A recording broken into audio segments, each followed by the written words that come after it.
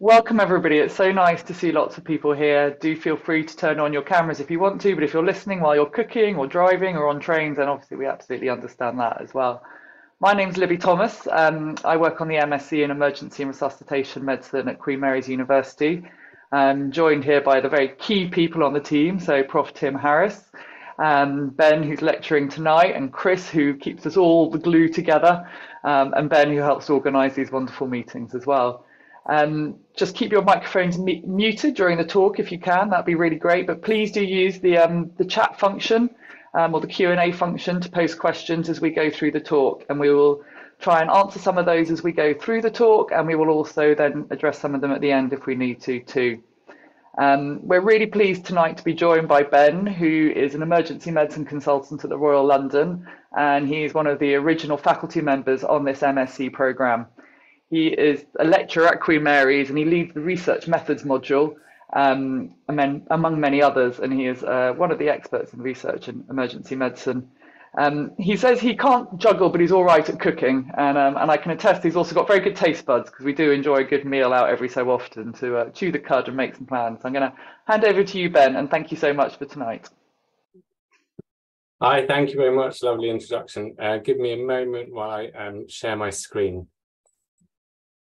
And just say that you can see the big blue building, but not the presenter view. Yep, there's one big blue building and no presenter view. Great. So, hi everybody. Libby explained who I am. I'm a consultant, or in other parts of the world they call it an attending in emergency medicine at this big blue building, which is the Royal London Hospital in Whitechapel. And I also, as you know, work for the university. I also work a little bit for NHS England. And I'll title this, What You Want May Not Be What You Get, because we're going to do some research themes, some evidence themes, and think about some particular parts. And hopefully this will be kind of applicable around the world. This is a really great map projection, which is one of the only ones that shows all the continental land masses contiguously, as if they're all connected, which I think is really great. And it also doesn't emphasize any one country or continent more than any other. It's invented by Buckminster Fuller. It's called the Dymaxion map, and you can build it. It's really great. First thing I want you guys to think about is if you've got a disease that's affecting your patients and you think you've got a treatment that can help them. Imagine, say, for instance, it's sepsis, and there's a treatment that might stop your patient dying.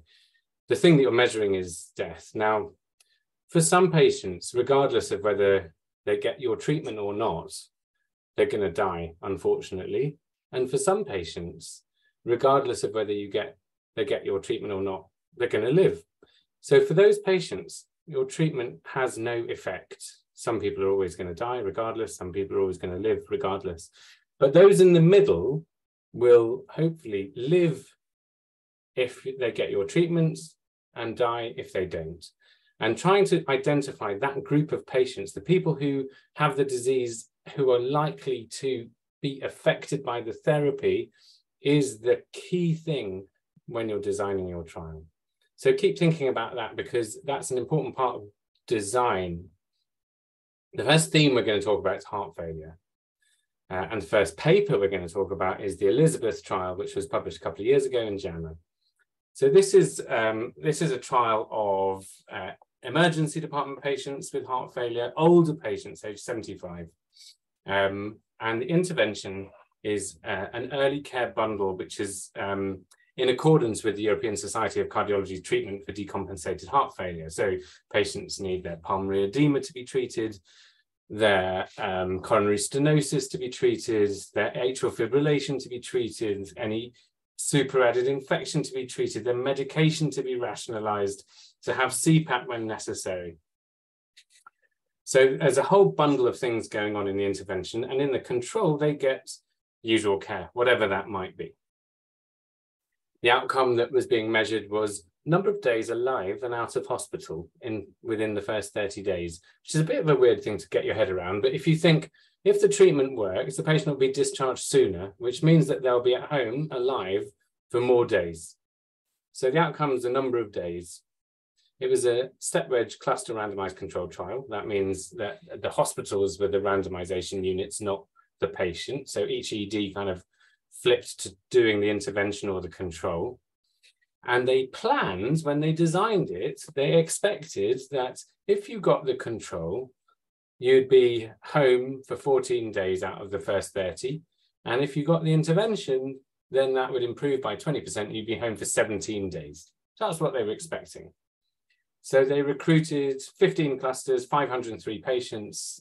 On average, they were 87 years old, 59% were female. And the event rate in the control group and in the intervention group were identical, 19 days for both. So just remember, they had planned for 14 days without the treatment and 17 days with the treatment. And in fact, they were home for 19 days, regardless of treatment. So what does that mean? Does that mean their patients were much more well than they had expected?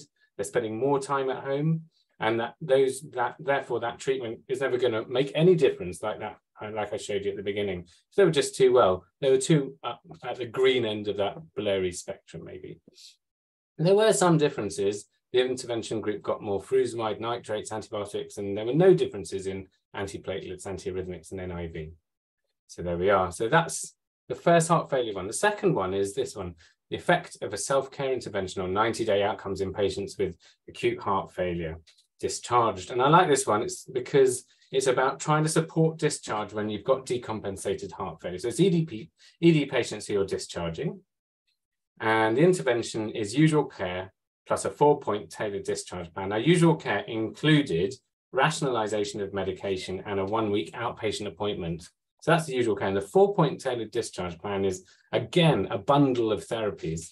So making sure that they are working on their eating habits. So that's about sodium intake, doing daily weight measurements, making sure they have a dosset box, as in their medications are kind of very organized so they don't miss them. And noting down symptoms, which they can then contact somebody for help if they get new symptoms. The control was just the usual care, so rationalization of medication on a 1-week outpatient appointment.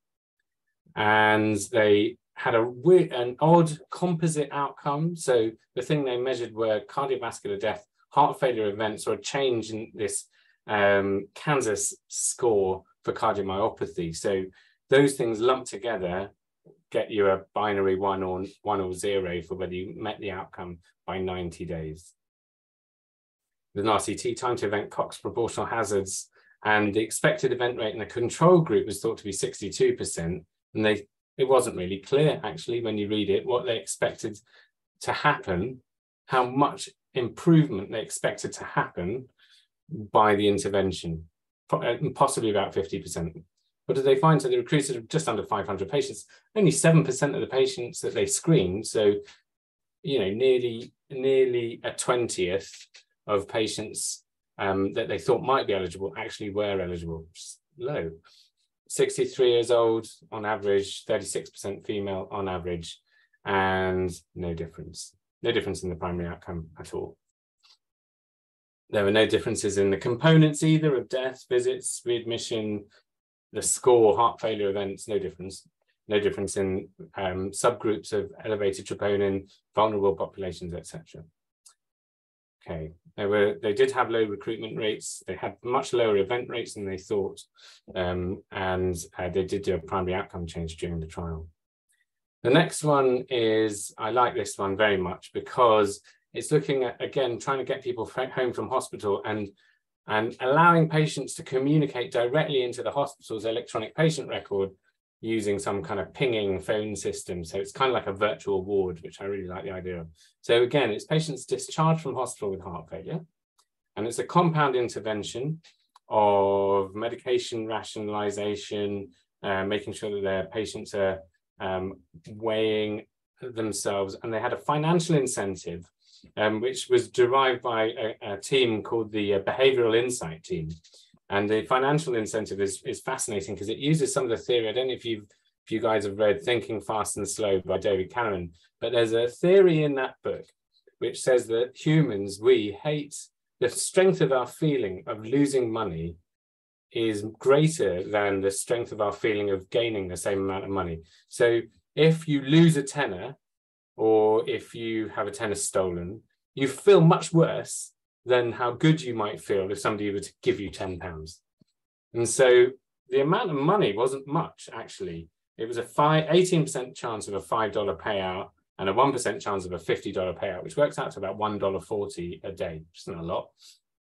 But it was really kind of motivating because nobody wants to miss out on that cash. And they only got the cash if they used the hospital pinging system.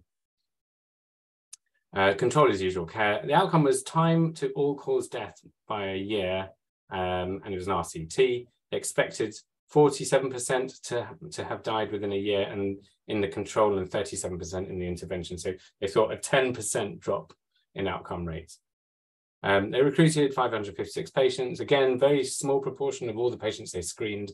65 years old on average, 48% female, and the event rates and in the control and intervention groups were nearly identical, which is making us feel very depressed about heart failure research. But those event rates are much higher, much higher than they expected. So conversely to one of the earlier papers I talked about, the mortality is much higher in this group. So in this group, in this study, they're maybe recruiting much sicker patients than in the previous one.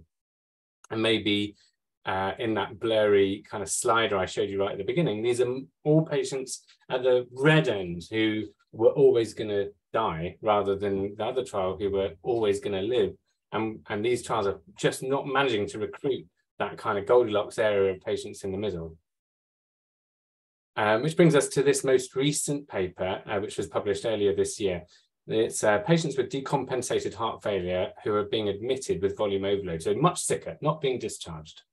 The intervention is 3 days of intravenous acetazolamide, the idea being that it potentiates the diuresis in the IV diuretics and prevents sodium reuptake, so you get lower sodium serum levels, plasma levels. And controlled as placebo, and the outcome is a good, interesting outcome. It's successful decongestion. So these people are really fluid overload. They've got pulmonary edema, they've got ascites, they've got peripheral edema, they feel awful, and the outcome is treating that congestion. They expect, and they measured congestion using a scale. And they expected that when the control, 15% would be decongested in 3 days, and with the treatment group, 25%. So 10% more would be decongested. And as it happened, the event rate, the decongestion rate, was 31%, twice as much as they thought. So just usual care was doing quite well. But with acetazolamide, that leapt up from 31 to 42%. Now you remember that they were expecting 25%, but they actually got 42%. So conversely to the other trials, this is doing really well. It shows finally a treatment that helps in heart failure. So that is really great to read. It's a really interesting trial. It shows a positive outcome. It's something that we can do to treat our patients. So that's heart failure. Now trauma. So the first trial to talk about in trauma is the proper trial. Now, this was published in 2015, so it's not very current. And it's a randomized controlled trial recruiting severely injured patients who are having a blood transfusion, who are in hospital. And their two groups are ratios of transfusion products. So the intervention is 1:1:1 plasma platelets, red cells. And the control is 1:1:2 plasma platelets, red cells. So more blood, more blood proportionally compared to plasma and platelets, or if you like, less plasma and platelets proportional to blood. So you might argue that the control group might clot less easily because they haven't got proportionally the same amount of clotting products. And that's the theory. Outcome is nice and easy, mortality at 30 days. It's an RCT. The expected event rate was about 30% mortality in the control group, reduced by 7% to 23% in the treatment group. Okay. And what did they find? They recruited 680 patients, a lot of patients, and they found an event rate in the control group actually a bit less than 30%, 26%, and a tiny bit less, or pretty bang on really, for the intervention, 22%. So this is the first trial that we've seen where the predictions have actually kind of been pretty close to the actual measured outcome rates. Shows how hard it is that this is the first one we've seen to guess or to predict what outcomes are going to happen in the trial you recruit to. There was a statistically insignificant difference of -3.7%, so not statistically significant. And this chart here shows you actually that's maybe because it's so very difficult to meet those ratios. So actually the two groups in terms of the blood products they received were pretty similar. The main difference was there were more platelets given in the 1:1:1, but otherwise they were pretty similar. But what was significantly different were the rates of exsanguination and the rates of hemostasis in the intervention 1:1:1 group.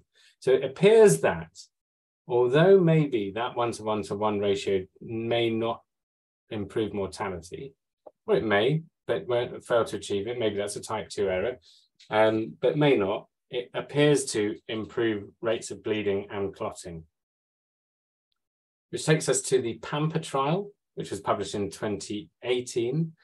These are pre-hospital patients who are severely injured, who are randomized to either 2 units of plasma, so clotting products, or usual care. Again, mortality at 30 days, nice and easy, cluster randomized trial. Predicted mortality rate in the control group, 22%, with a pretty significant reduction in mortality predicted of an absolute rate of 14% and more than 50% relative risk reduction there predicted. So they're really hoping for some pretty spectacular results in this trial. Now, the patients in this trial had on average an ISS of 22. If you think about the threshold that kind of is used to define major trauma is 15, so the ISS of 22 means they're quite injured. But the difference was 33%, so more patients died than they expected in the control group, but they did achieve a really significant reduction in mortality of 10%, absolute reduction, which was statistically significant. But you can see those broad confidence intervals, which is a reflection of the number of patients they recruited probably. It shows that the trial is probably accurate, but really imprecise. And if they had managed to recruit more patients, then maybe those confidence intervals would be much narrower. You can see the Kaplan-Meier curve kind of separating nicely there, showing that mortality benefit. Which takes us on to combat. So this was also published in 2018. This is also pre-hospital, also plasma versus saline. Mortality at 28 days, same as 30 days really. Single center RCT, so it's a bit smaller. Kind of similar event rates predicted. So 25% in the control group, dropping as far as 6%, which is a huge reduction. They only recruited 144 patients. Far fewer patients died in the control group, only 10%.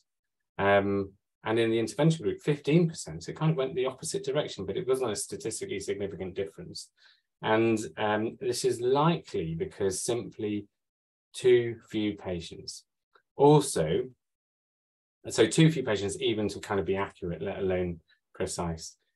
Also, the ISS was a bit higher in this group, so they were more injured. It was 20, more than half of the recruited patients had an ISS of more than 25. So a pretty injured group.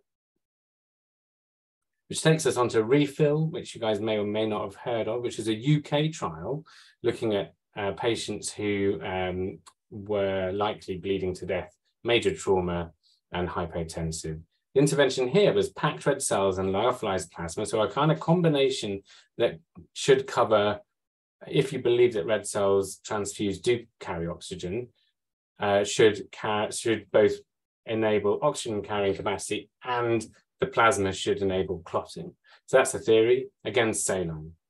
So this started recruiting in 2016, finished recruiting in 2020 and shut a little bit early because of COVID. The outcome was a slightly unusual outcome, where it's a composite. It's not unusual to see composites, but it was a composite of in-hospital mortality. So not 30 days or even 28 days in-hospital mortality and lactate clearance. The lactate clearance is supposed to be a reflection of tissue perfusion. That's the theory in this trial. So if you got either of those, you met the outcome. You have to have both. And the method was an RCT. They had expected 20% of their patients to die without the treatment, and half that mortality to 10% with the treatment. That was the hope. That was the prediction. Actually, what happened, they recruited 432 patients, so kind of not the smallest, but not the biggest trial. They recruited a great proportion of the people they screened, which is really good. Young people, mostly men. And they had these huge event rates. So event rates of 65% in the control group and 64% in the treatment group. So, you know, huge proportions of patients are dying in this trial. And so this makes me think that back to that kind of red to green slider, we're recruiting in this trial patients who really were always going to die, and transfusing them is not going to be the thing that's going to save their lives. And clearly there was no statistically significant difference between the two groups. And whichever subgroup you look at in all of this in the trial, and they looked at many, and none of them were statistically significant except for the hemoglobin on arrival at hospital, I believe. So that's refill, and that takes us on to trauma trials that are in the offing. So trauma trials which are gonna happen. So we've got Cryostat 2. I realise that I've now been speaking for 35 minutes, so I'm happy to be dinged out because I've still got sepsis to go. But Cryostat is happening. One patient left to recruit, I checked today, that's really exciting. It's cryoprecipitate, so fibrinogen versus usual care. So we look forward to the results of that. SWIFT, which is whole blood versus packed cells and plasma, just started, so quite a way to go there. Looking forward to the results of that. Takes us on to sepsis. So you can relax, Ben. You can relax. You've only had 20 minutes because we started at 7 past for your bit. Oh, I wonder why my thing says 35 minutes. Okay, thank you. Thank you for the intervention. Brilliant. So sepsis, I can take my time now. You'll all know about this one. This is the Manny Rivers early goal-directed therapy in sepsis from 2020. And it basically kick-started the idea of goal-directed therapy. So these are sick septic patients. There was an expected event rate reduction in this trial of 15%, and actually that was pretty much bang on.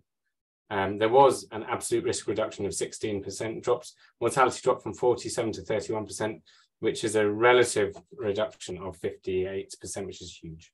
So that's great, we all know about that. In this trial, patients on average in the early goal-directed therapy group got 5 litres plus or minus 3 litres. And in the control group, they got quite a lot less, 3.5 litres plus or minus 2.5 litres. So a lot of fluid, but there was a difference. They got the same number of presses, more inotropies in the early goal-directed therapy. So think about that.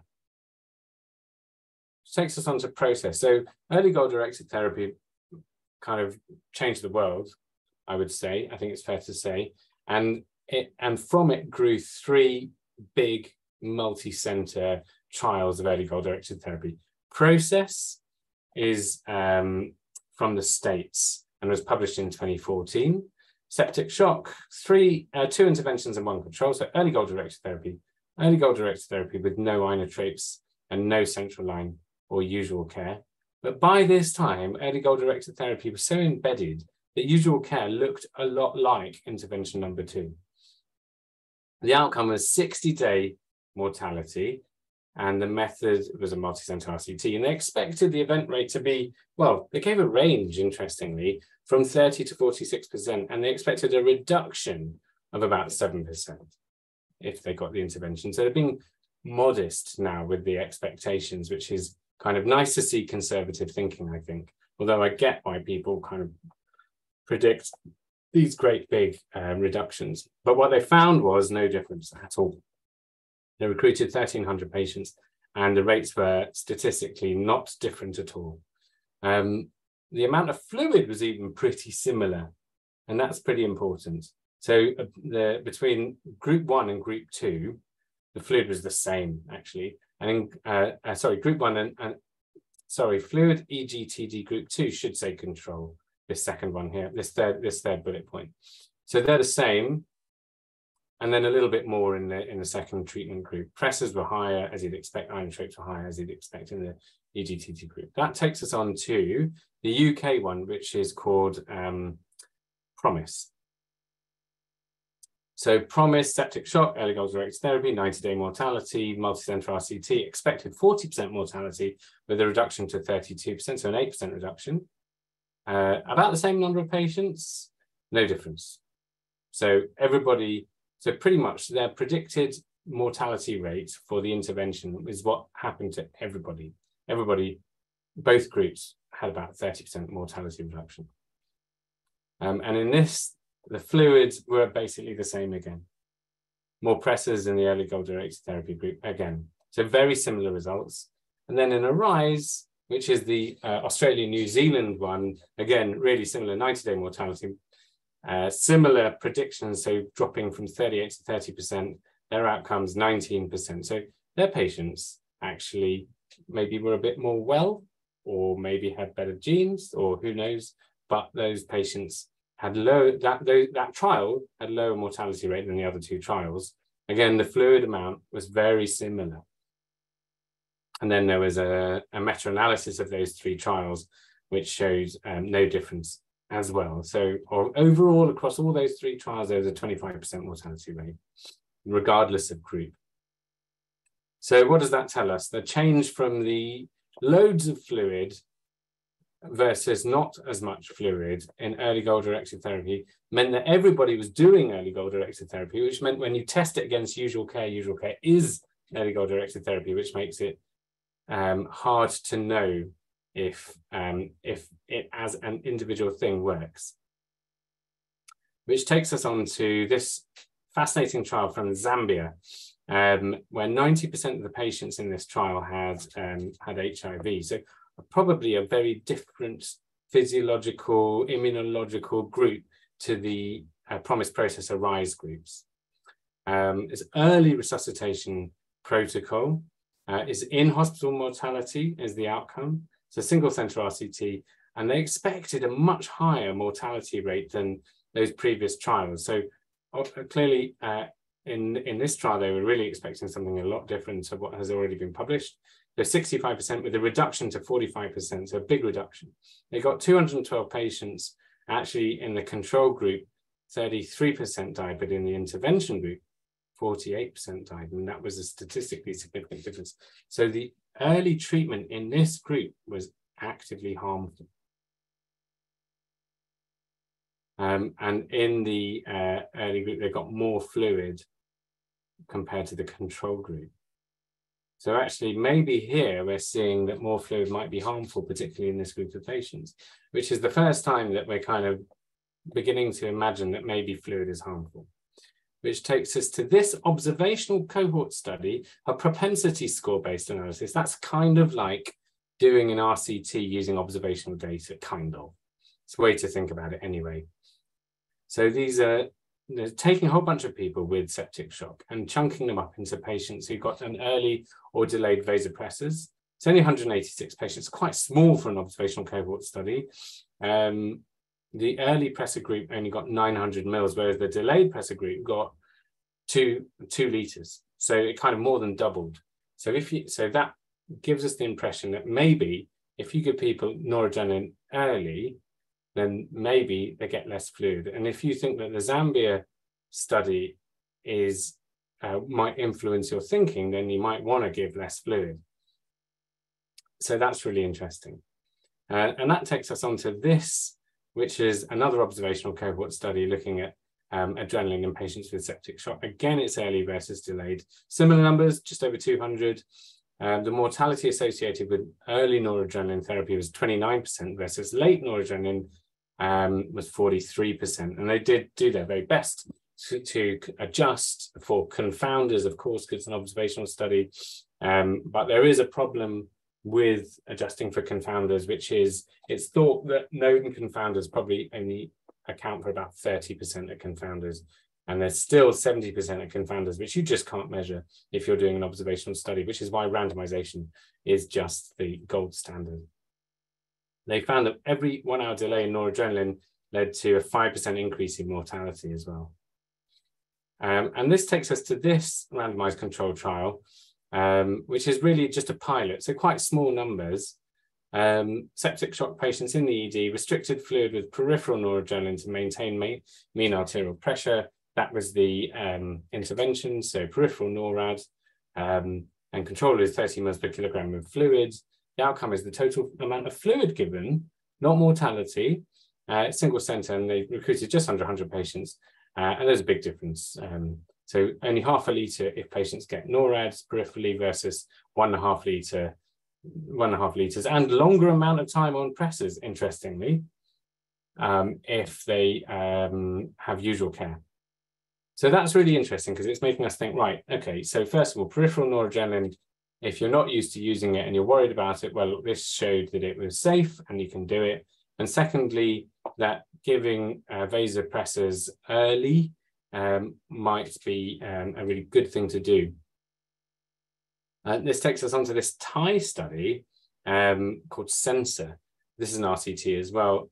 Patients with septic shock, the intervention was early noradrenaline, the control was usual care, the outcome was the shock control rate. So not a patient-centered outcome, more a measured kind of physiological outcome. Single center RCT, 300 patients, 76% had the shock control rate in the intervention group, and only 48% in the control group. So it looks like the early noradrenaline is really helping shock as well. So more evidence that early noradrenaline might be valuable. And that takes us on to this very recently published study in the New England Journal of Medicine, which is the CLOVERS trial, patients with septic shock, and it's restricted fluid versus usual care. So the idea is that we've had all this evidence that maybe running people dry might have a mortality benefit. Let's do a big trial and see. So it's multi-center RCT, 1,500 patients, and no difference in outcomes, 14% versus 14.9%. You may say that the confidence intervals are broad and a reduction in mortality of up to 4.4% or an increase in mortality of up to 2.6% is important, but it failed to show a difference. And why is this? I think maybe we can come to talking about why is this, but some ideas are that maybe sepsis is actually a very heterogeneous disease. And if we're just chucking everybody with sepsis into one big trial, we're failing to identify the kind of interesting heterogeneity where there are different therapeutic strategies that might be of value, like patients with cardiac dysfunction versus patients that are hypovolemic versus patients that have leaky capillaries versus patients that are refractory to vasopressors. All sorts of questions which unfortunately this trial couldn't answer. The only other thing to say here is that there was a big difference in the amount of fluid given. So both groups got about 2 litres before randomization, but the intervention group only got 1,300 mils and the control group got kind of more than 3 litres. Which takes us on to trials that are recruiting at the moment for sepsis that are going to be really interesting. So EVIS is early vasopressors in sepsis, and we're recruiting at the Royal London to this. It's from Glasgow, more than 3,000 patients, and it's simply starting noradrenaline early through a peripheral line. The idea being that you use less fluids and there might be a mortality benefit. Pronto is a really interesting trial. It needs a lot of patients. More than 7,000 patients are required for this trial. But essentially patients are randomized to kind of three risk levels for which there are kind of actions associated. And the risk level is based either on simply the National Early Warning Score 2, or the National Early Warning Score 2 with a procalcitonin, point of care procalcitonin measurement, which is a kind of biomarker that can differentiate bacterial and non-bacterial inflammation, unlike, for instance, CRP, right? And so, you know, the high risk gets a lot of attention, the medium risk gets less attention, and the low risk gets even less attention. And the outcomes are really interesting as well, because they've got two outcomes, actually. They've got mortality and they've got antibiotic therapy. And the amount of antibiotics given, so it's an antibiotic vigilance study, and the amount of antibiotics given, they think will reduce using procalcitonin, they hope, from 90 to 80%. And that's a superiority kind of calculation. And mortality is just a non-inferiority calculation. So what they're trying to do there is show that if you use procalcitonin, then you will use less antibiotics with no increase in mortality. So it's kind of, I think it's a pretty cool, clever way to do it. And that takes us to the end of sepsis. Just a couple of papers about, actually, we've talked about thousands and thousands of patients, but when it's, my mum in hospital, then I want people to treat her with respect and as a human, So I just wanted us to kind of end this thinking about the actual patient is the center of everything we talk about. The interaction with the patient and the doctor, or the paramedic, or the nurse, or the physician's associate, or any other of the amazing types of practitioner we have in our exotic ecosystem now. That interaction is where the magic happens. So the first one is this interesting perspective published by Katrina Cox and Zoe Fritz, who are acute physicians in England. And they say that the language that we use to describe patients is belittling, emphasizes passivity. It could be a language of blame. So for instance, we say, what's their presenting complaint? As if they're complaining, where we could be thinking, well, what's the symptom that they've attended with? We use words like deny. So she denies having a fever, as if you've accused her of having a fever and she denies it, as if you're a judge, or the passivity part of the interaction, or the infantilization, where the clinicians have all the agency. So we take a history, we sent the patient home. Patients are either compliant or non-compliant. And we could use words like concordant or adherent. Then finally, they say that there's a language of blame, where we use kind of moralistic language, like this: she has poorly controlled diabetes, even if that person is doing everything according to the book, and the diabetes is and the sugars are not controlled well. It implies a kind of a degree of patient responsibility, even though they're doing everything they should. So I think it's interesting just to think about that. I don't think I agree with every single part of it, but I think it's certainly really interesting. And then the final one I wanted to mention in this kind of vein is words matter. What do patients find judgmental or offensive in outpatient notes? So think about the notes that you write when you see a patient, when you listen to this. So this was a survey to patients in the States, and they were asked to respond to two dichotomous questions. The first one was, have you ever felt offended by something you read in a visit note, or something you read in a visit note? And have you ever felt judged by something you read in a note? And they were given access to the electronic health record. And if they said yes to either of those, then they said, please explain what offended you, and please explain what made you feel judged. So this was qualitative research as well. And what was found, well, they asked 30,000 patients, which is a lot, right? And 20,000 responded, which is also a lot. That's what, 6,000 patients. So this is the biggest one in everything that I've talked about so far, which is pretty cool, I think. And of those patients that responded, 11% did feel judged or offended. They felt disrespected in general. They felt condescended against. They felt not heard or misquoted. They felt that there was language that was used which was jargony and they couldn't understand. They thought that in the notes there were errors. So inaccuracies, mistakes, unintentional lies, even things that they don't remember having happened at the time. They thought that there were confidentiality concerns, and the diagnosis that was in the notes wasn't always discussed with them. And then there was labeling in ways that they did not identify. So including obesity, gender, sexuality, and all sorts of other stigmatic terminology.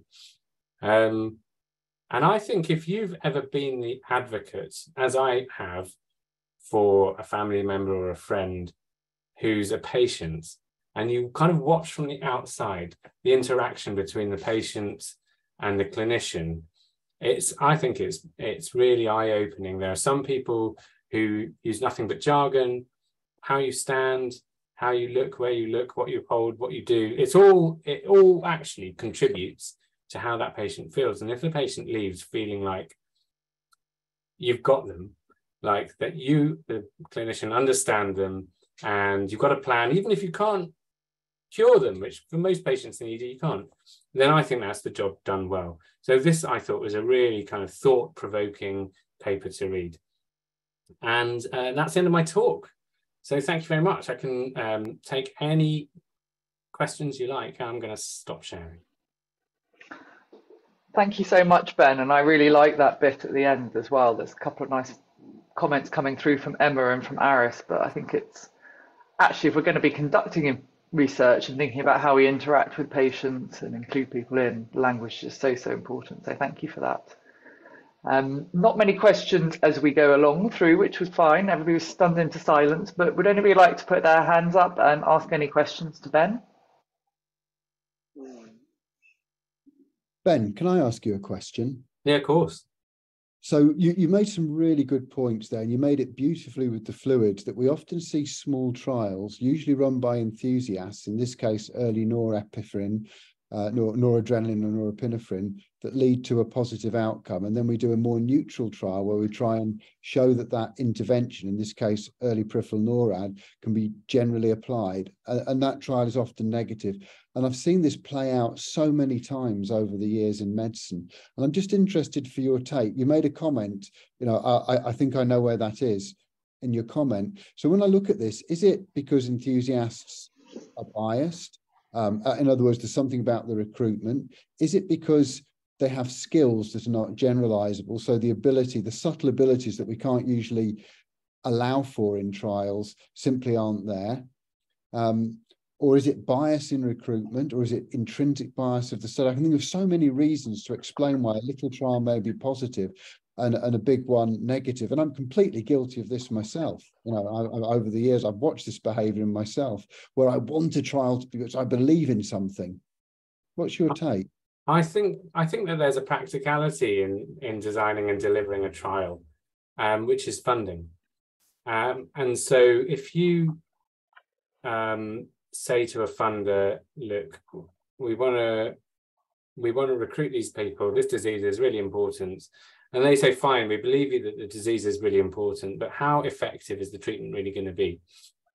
And if you think, well, actually, take tranexamic acid, it's effective, but you need to have a lot of people for it to be effective. You need to treat a lot of people for it to be effective. That's why those trials recruited 20,000 people. But that's expensive. Tranexamic acid was quite cheap, is a cheap drug, but critical care therapies are not, and the disease is less common. So I think therefore there is a desire to represent the potential treatment effect before the trial is done more positively than necessarily it turns out to be. And I think, as you say, you can recruit much more. You can recruit in a small centre, much more specific population groups, which is just much harder to recruit in multi-centre kind of rolled out trials delivered by kind of more generic researchers. So, for instance, in the sepsis work, we might want to recruit patients who only have cardiac dysfunction. How are we going to identify those using generic research nurses? Train them all up to do an echo? Get everybody to have a troponin? It's very difficult and possibly prohibitively difficult. I think this is a problem that can go both ways, because if you believe just the large trial, where you're saying on average it doesn't work in a general population, but it may be actually in an expert's hands that intervention could work well. And that I was listening to a wonderful talk on the tyranny of trials, which basically suggested we all do what the big trials say. And it was a very reasonable principle. But I do believe there is diversity in patients and also diversity in medical practitioners. Yeah. Do you think it's a fair point? Oh, I think, of course it is. I mean, there is a difference between what you choose to do as a physician with a patient in front of you, with access to objective information that was just not measured in all these trials, and whatever the trial results are, or guidelines. I mean, the trials then inform guidelines, which are guidelines, which means you can step off them if you have got a justified reason for doing so. Ben, thank you. We're not having any more questions for the moment. I wondered if I could just invite Libby to say a little bit about the Master's Programme, and invite any of you in the audience, if you wanted to ask us questions about the Master's Programme. As Libby, Ben, myself, Chris and David all work for this programme, and of course many in the room are part of it. And perhaps David could put up a slide that will allow you to follow a QR code if you're interested in coming to study with us. Thanks, Tim. So just to let everybody know, if you're interested in working and learning from Ben and Tim more and exploring sort of emergency and resuscitation medicine to a greater level, then we do run our 3-year part-time master's programme. So you can take it as a PG Cert after 1 year, or PG Dip after 2 years, or do the full 3 years. And it's based out of Queen Mary's University in East London, but it's a distance learning master's, so it's all done online with online face-to-face tutorials every Thursday throughout the 4 8-week blocks. But otherwise, the lectures you watch in your own time. And we also, it is open to doctors, nurses and paramedics, so it's great. It's interprofessional. You're learning from people working pre-hospitally and in hospital, and from colleagues all around the world. So we've got some of our students on the call today who join us from the African subcontinent, Indian subcontinent, across Europe.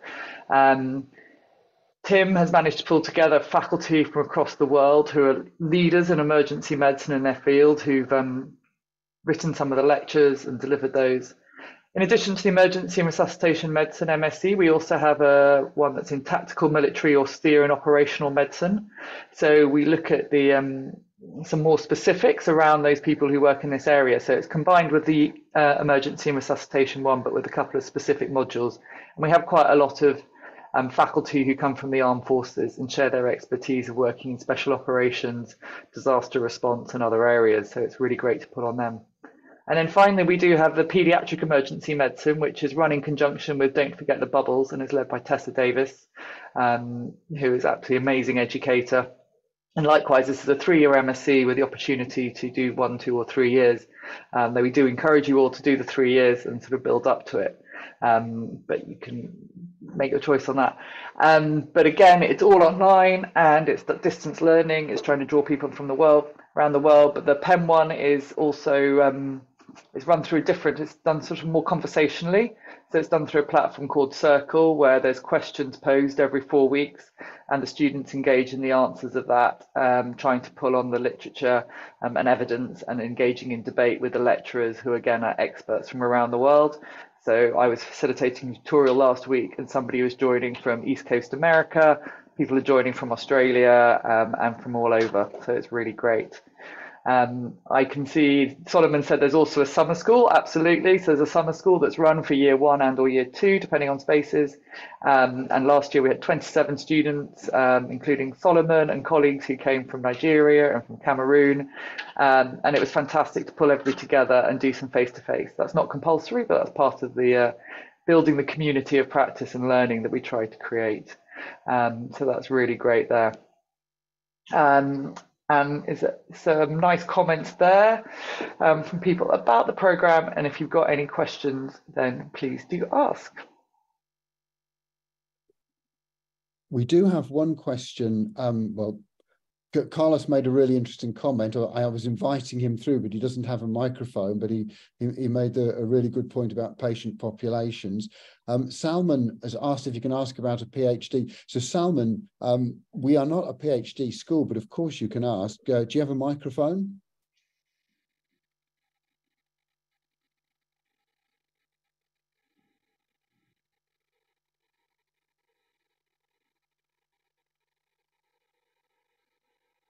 So Salman, please switch on your mic and ask us your question. Yeah, hi, Tim and Ben and Libby. Thank you so much for your talk. I've been recently interested in basically cardiac tamponade and traumatic cardiac tamponade, and I've been talking to some people at LA about doing a PhD in that topic, and I was asked to ask both of you whether I can how to go about this doing the QML. So you wanted to join and come and do a PhD, and you've been discussing this with the London Air Ambulance team. Did I hear you correctly? Yeah, that's correct. Yeah, I mean, by far the biggest area of research in our institute's called the Blizzard, that involves trauma is through the Trauma Sciences program, which we're very much linked to and run by Karim Brohi. Karim's major focus is blood and coagulopathy, but he has taken on a number of other students. Do you have a grant in place, or are you looking to come here and find a grant and pick up the PhD? I haven't yet done anything about it, just thought about the topic. Yeah, don't have a grant in place. And I was looking through the NIHR grants. It doesn't seem like any one of them fits that particular topic. What I'm going to do is put my email address in, and I'm going to invite comments from Libby and Ben, because they've actually got proper PhDs and they're real doctors. I'm a pretend one. You're very welcome to just email me and we can pick up and talk over WhatsApp. What country are you based in? I'm in UK. You're in the UK. Okay, yeah. Salman is one of our ex-RLH Northeast London EM trainees. Ah, Ben, thank you. You'll love him. You'll love him. He's a whiz with an ultrasound. I apologize for not recognising. Salman, why don't you email Tim and I, Tim and me, I mean, kind of outside of this group, and we'll see if we can meet up and work out a plan for you. Perfect, thank you. Any other questions about the masters? Chris is here, who's the guru of all things technical and administrative. Otherwise, it is 3 minutes to 7, and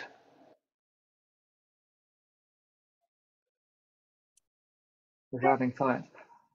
I was just scanning the chat, Libby. There's some lovely comments, and it's interesting to see how much people are responding to language. I mean, presenting complaint, one of our colleagues has put up, and that's lovely, because patients come, complaint really is a terrible word. It's almost like you're judging them for walking in your hospital door. And words matter so much, because they actually say that the words we use are the things that represent us, not just to our colleagues, but our patients. And that was a very inspiring talk, Ben. Thank you so much. Well, thank you. It's absolutely. No, thank you very much, Ben. We really appreciate your time this evening, and it's really great. It's really good to sort of think about actually what's being achieved in these trials, that we're actually looking critically at them over the time. And I think language, again, is just so important as well, and something we really need to be mindful of. So thank you all for joining us on this sunny Thursday. For those of you in the UK, enjoy the coronation. For those of you not in the UK, enjoy being able to watch other things on the TV this weekend, because we won't be able to. It'll be taking over everything. And keep an eye on our Twitter account. We do post our different webinars as they come through on that, and we've got a couple more lined up coming into the summer. So our Twitter account is at Resus Masters. And you can follow us on there. And thank you very much. Libby, thank you for comparing and running this all. Libby has run a series of webinars. There will be other webinars, so we'll see you in a month or thereabouts. Take care. Thank you, everybody. Bye-bye.